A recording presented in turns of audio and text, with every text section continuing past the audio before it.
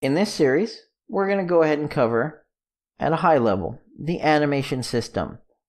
We are not going to go into details on how the animation system works or even create an animation system.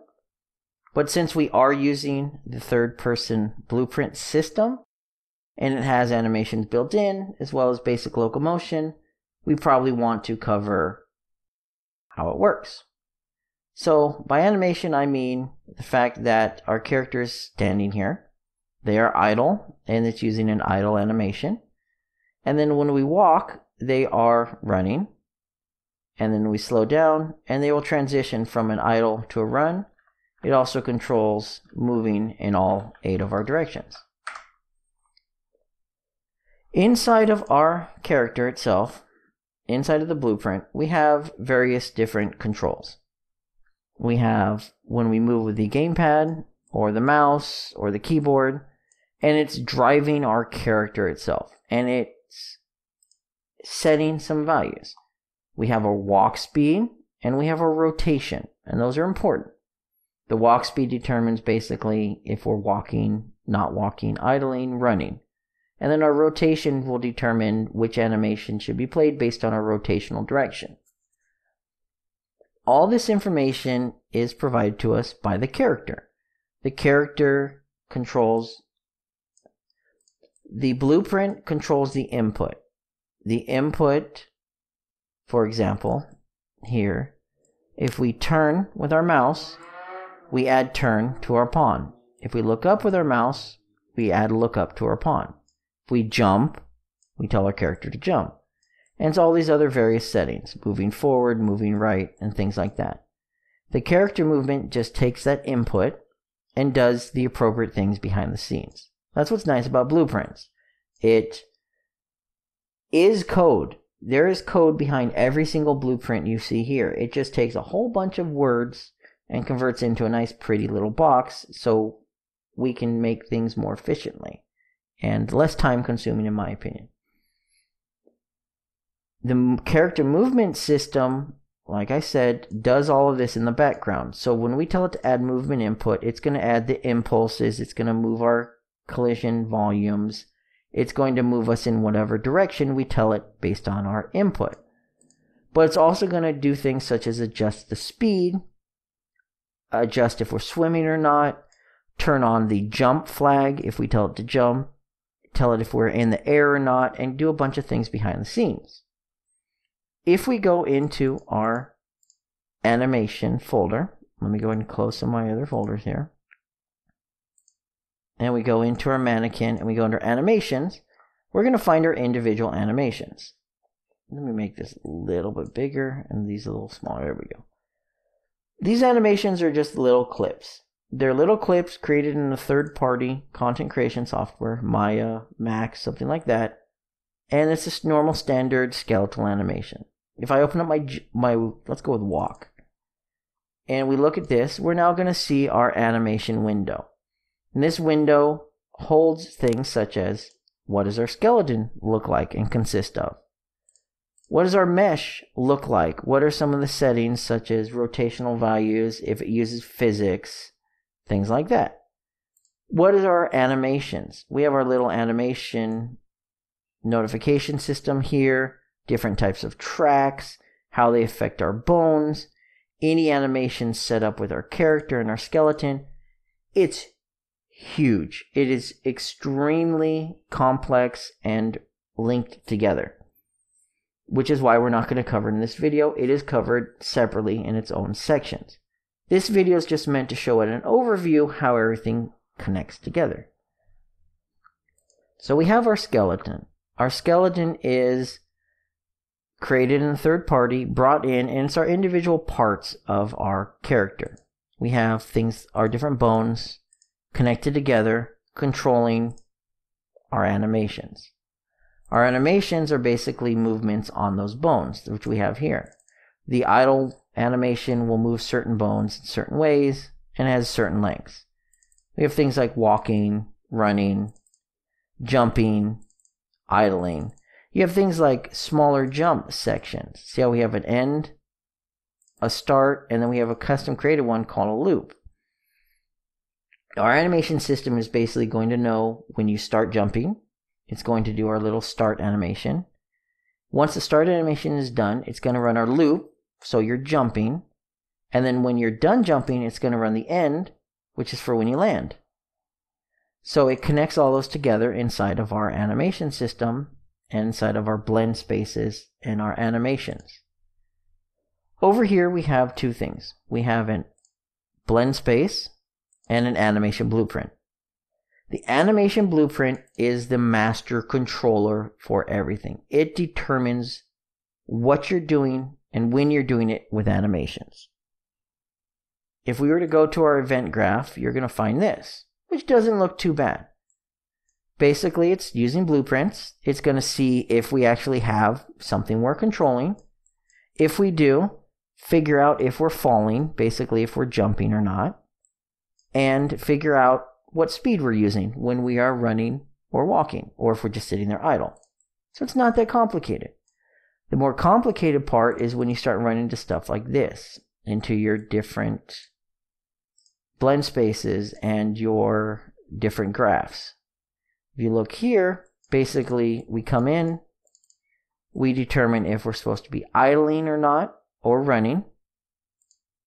Then we find our way back to the event graph.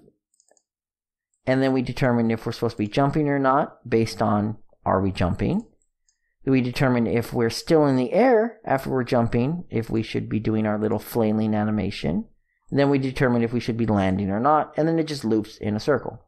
So like for example, if we're in the air, you see that motion, and when we land. So you can see jump, idle, land, jump, idle, land, and you can see when we adjust our speed, our character's slowly going to start moving.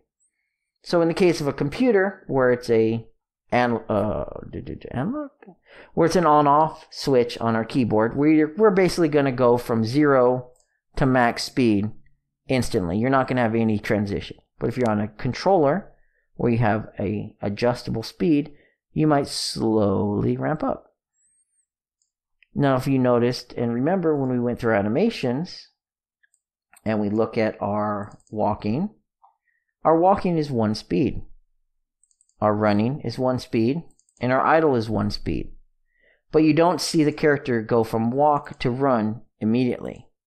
Using our graph, it actually kind of blends between our idle to our walk to our run really smoothly. And it's doing that using a blend space. The blend space is this other option here, and basically these are so fantastically awesome. It is, you define on a list, on a line in this case, animations. In this case, I have idle, walk, and run. And then I say, okay, what are the values between? Between here and here are going to be, looks like 100. 0 is going to run idle. 100 is going to run walk. And then up here at 375, it is run. So if my number is, let's say, 30, we're going to get a little bit of a blending between idle and walking. As it gets up to 75, 100 in this case, 90, 95 maybe? I can't really tell for sure what that is. 93.75. As we get up to that speed, now it's going to transition into our walk. And then as we get slowly faster, it transitions up to our run. And as you notice, it does everything smoothly. And it does that because our animations and our skeleton are all using the same bone structure. So it knows that the difference between here and here means your arm may be in a certain position. And it's going to smoothly run it. Nice part about this is you can actually apply it in not only 2D up and down, but 3D. So you can actually drive things like your character turning in a circle or stepping backwards. There's other animations that you can do for much more complex systems. And it's all built into this animation system here. And as you can see, it's not really too bad. We get our information every frame. It's updated. Then it runs it through our graph itself. If I can get this stupid... Here we go. The state machine, and the state machine just determines, okay, what's our speed? Determine if we're idling or running. And if we're in the air and jumping, determine what part of jumping and in air we are. And as you saw, It'll transition smoothly between everything. Doesn't matter what speed I'm at, doesn't matter what I'm doing, it just does it. And all the stuff regarding in air, like I mentioned earlier, it gets the in air. If we go back to our event graph, all it's doing is saying, hey, character, let me talk to your movement component. And the movement component is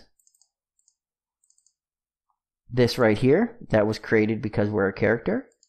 It's going, hey, movement component, are you falling? If you're falling, we're going to go ahead and say, yes, you're in the air. And if you're not falling, we're going to go ahead and say, no, you're not in the air. And then it goes, hey, movement component, what's your velocity right now? Okay, well, let me figure out what the vector is, and I'll use that to set my speed. And all of that comes for free, all from our nice little character movement component by simply using it. That is pretty much going to wrap up our animation system. Like I said, this is an overview. There's a lot of other really cool things in here. You could add bones, for example, and then add in weapons really simply. And then the weapons will simply track automatically with your animations. You can easily add in more states, such as a crouching state or running state. Not running state, a crouching state or a prone state or a death state. You could just simply have in here, we have our set in air.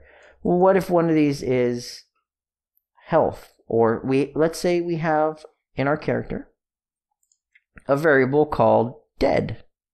Is dead. We'll make it is dead. And it's a Boolean.